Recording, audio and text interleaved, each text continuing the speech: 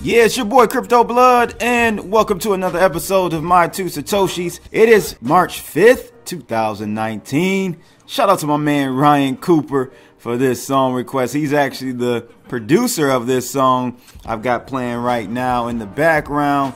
So shout out to him, DeVille Productions, Coop DeVille. Check him out on SoundCloud.com/Coop DeVille. Real nice mellow track right here, man. Appreciate the song request. What's up, people? How you guys doing today? Welcome to another episode of My Two Satoshis.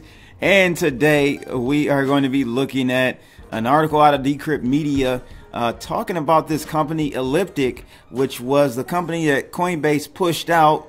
And I don't know if Coinbase put out the rumors or the allegations that they were selling personal data, but the CEO of this company, one of a few different companies that Coinbase had commissioned for different blockchain analysis and such, this CEO said, he came out with a statement saying that his company was not selling any identifiable customer data. I don't know what that means, identifiable. This Coinbase thing is getting out of hand. I don't have too much sympathy for them. I should put it to you that way. The other article is out of CCN, and it's about Starbucks unveiling key details about its secretive Bitcoin strategy.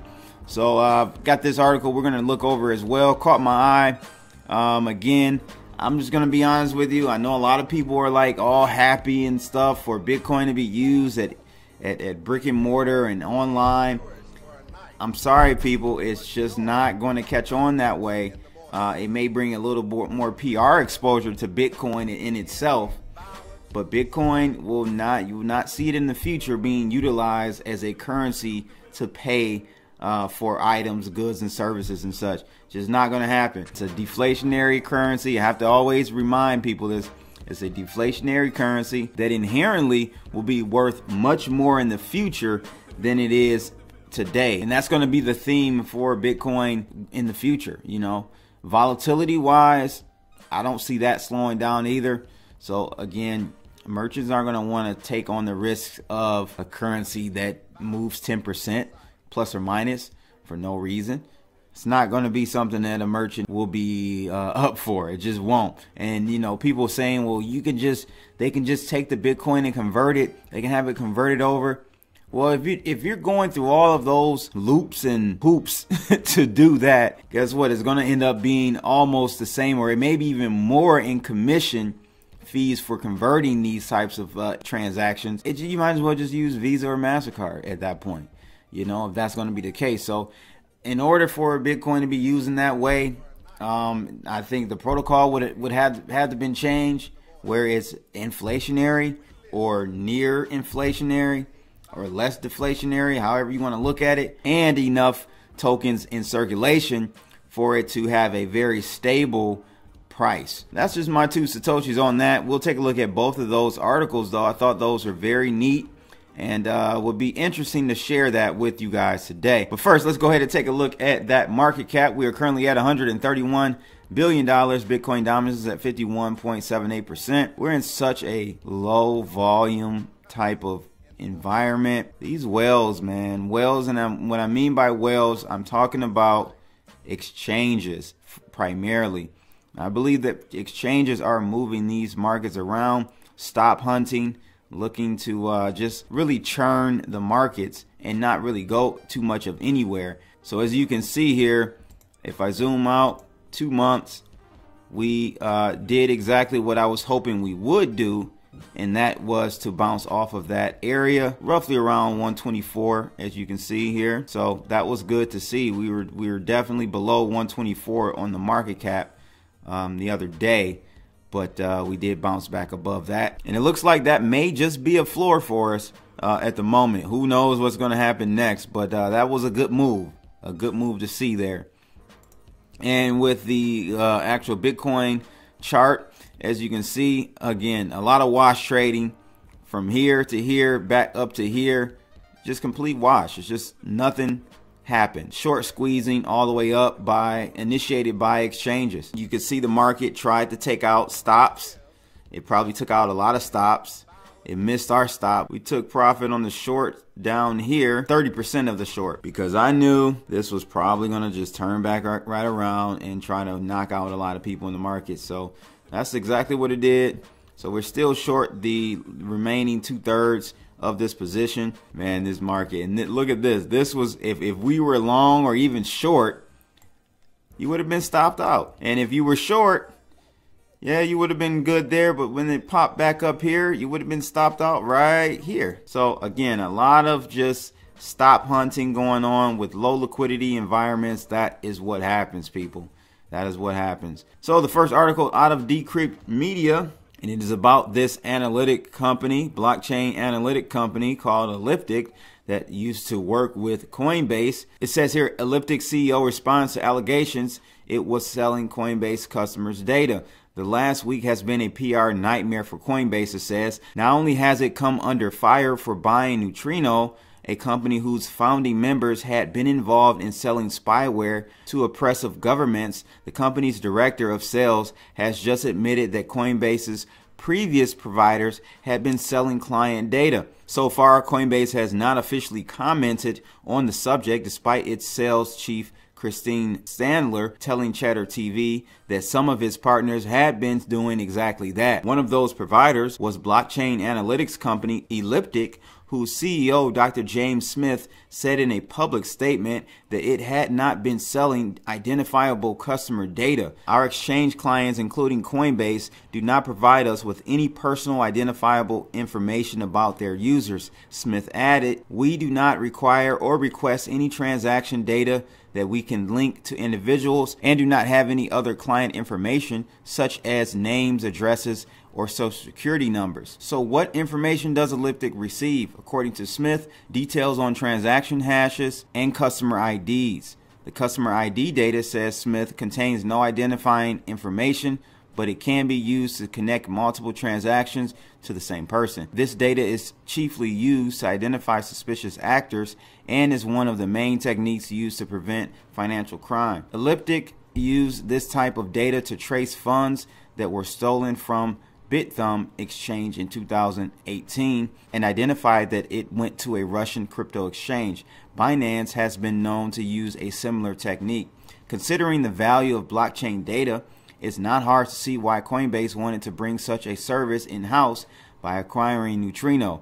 But as we've reported previously, buying a company with an executive board known for selling spyware might not have been the best salve for a company that was selling data to its highest bidder. What do you guys think about that whole Neutrino thing? Do you think Coinbase just slipped and didn't do their full due diligence on what Neutrino prior business dealings were? I think they knew. I honestly think they knew and just thought that no one would, in the public eye, would find out or even think to dive deeper to see what Neutrino was all about. Very bad PR move for Coinbase for sure. I don't know, man. Are they just trying to throw other companies under the bus that they used in the past? I think it was a smoke and mirror type of move that Coinbase did to throw people's attention off of Neutrino, that acquisition. The second article is out of CCN, and it says here, Starbucks unveils key detail about its secretive Bitcoin strategy.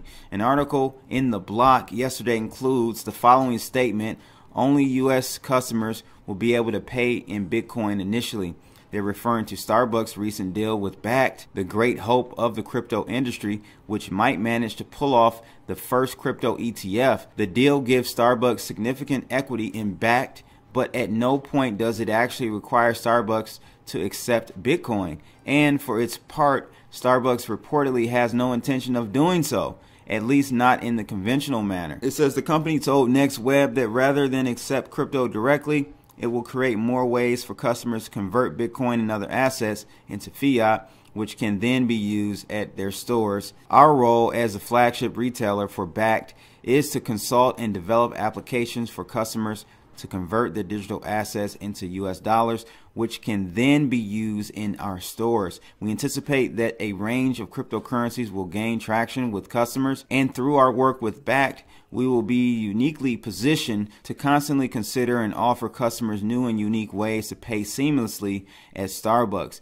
As we continue to move forward with this work, we anticipate we'll have more to share in the coming months. So some type of gift card solution is what's brewing at Starbucks, some kind of Bakkt powered seamless payment platform seems possible. As regards to the Seattle-based coffee giant, however, the notion of a Bitcoin QR code at checkout seems far-fetched. These days, actually, Bitcoin acceptance is more complicated than ever. Mainstream Bitcoin core supporters eschew the idea of paying for things like coffee with Bitcoin unless you're talking about using the Lightning Network. Unfortunately, that puts an even greater technical demand on companies like Starbucks, who are already unlikely to integrate crypto payments. Bitcoin Cash, on the other hand, wants exactly this type of transaction, but neither is currently in the running for replacing the gift cards that Starbucks uses in their apps. It seems the goal of Bakkt partnership is to be a test case for expanding payment options. International travelers might get the best of the deal. Maybe some type of stable settlement mechanism. Perhaps you'll be able to instantly convert your funds from back home for daily use at international merchants, beginning with Starbucks. The article finishes up by saying other blockchains could arguably handle it, but there's an issue of user demand. Historically speaking, dozens of companies have integrated crypto payments only to find out that a lack of demand makes it less than worthwhile. Major companies like Expedia have quietly discontinued Bitcoin payments, and we have to ask ourselves if we want Starbucks to be the next on the list to do so. So there you have it. This article, really supports my theory about the use case for Bitcoin going forward. It won't be for payments, and actually having people convert from Bitcoin to a stable coin, then paying, it just adds more friction to what's already a seamless operation for most in today's society, with being able to pay with your phone or paying with a card that you just tap on the device at the cash register. It's just, I don't think this is the best way for us to get adoption for Bitcoin. We either need to push for other cryptocurrencies that better suit this, but honestly, the only one I see is a stable coin. I'm just going to be honest with you. A stable coin is the only one I see being utilized in a manner where it makes sense at a point of sale. You guys let me know your thoughts. It looks like they're going to have some type of, convert your Bitcoin to a gift card type of mechanism or machine in some of these Starbucks. Would you guys use that? Is there actually even need for that? You can use a whole bunch of different crypto cards if you want to pay for it. I don't know. You guys let me know your thoughts. Would love to know, and we can have that debate in the comments below.